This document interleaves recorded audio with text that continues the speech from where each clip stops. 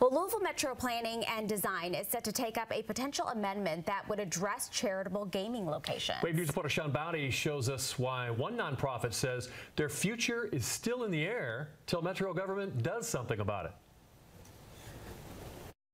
Shirley's Way charitable gaming founder Mike Mulrooney fears for the future of his nonprofit. It would strap us big time. Shirley's Way and their 3 locations take profits from state-regulated casino-style games and turn them into charity. But they don't really fit into a category under Louisville's Land Development Code. Mulrooney wants that changed. If the zoning changes pass, which is what we want, it would give us the ability to put our gaming machines in multiple locations, just like some of the other entertainment folks here in town. Mulrooney says he still has a lot of questions about the future of charitable gaming in Louisville, though with the help of Metro government and those inside of it, he is hopeful that that outlook can be a positive one. We did not have a clearly defined definition of charitable gaming. Metro Council member Cindy Fowler has spearheaded an effort to define charitable gaming. As the code is written now, it's up for interpretation, and it's being interpreted as a game room, like an arcade would.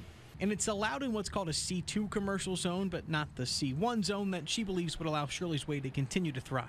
They just do so much good for the community, and we can't afford to lose them. Mulrooney's also worried about a new state law that puts charitable gaming under the umbrella of the Horse Racing Commission. We really don't know. We're kind of sitting here waiting to see what's going to happen, and we're trying to be part of the process is what we're trying to do.